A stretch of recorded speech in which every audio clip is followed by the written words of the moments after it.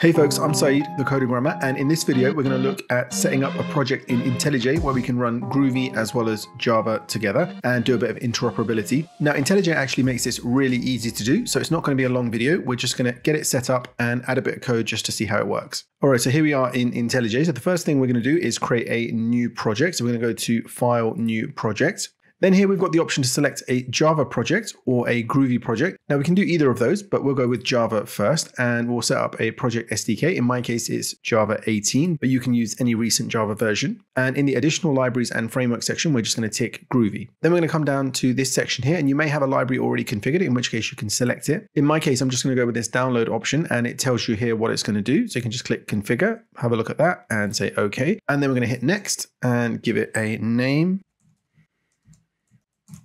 Something like that. Okay, and then we hit finish. Okay, and here we have our new Java project enabled for Groovy. So let's go ahead and create a Java class to begin with. So we'll just do that. Just call that a Java. Okay, and we'll add a main method there. Okay, now let's go ahead and create a Groovy class. So we've got the option there because we enabled Groovy for this project. So we hit Groovy class. Okay, we'll just call it that and we hit enter. Okay, and in this Groovy class, we'll just create a method. We'll say void.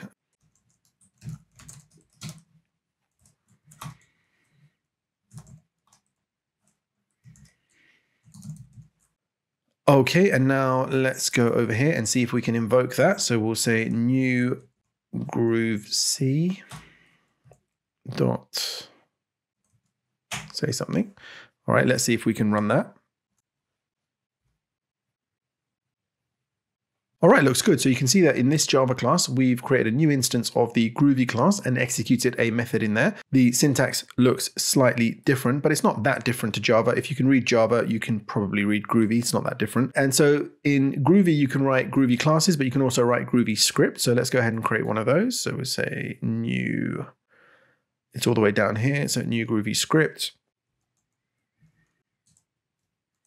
Call that groove S. All right, in here we've got no wrapper, so we can just create a method.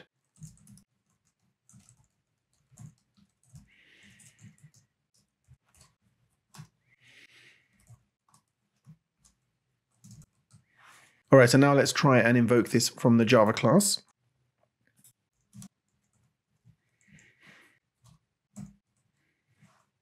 All right, let's run that.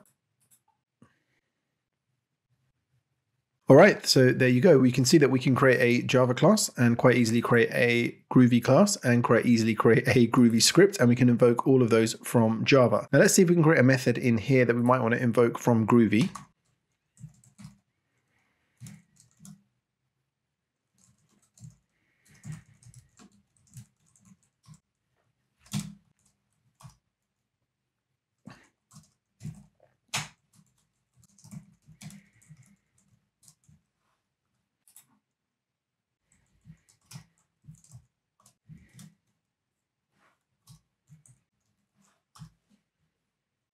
All right, and now let's run that.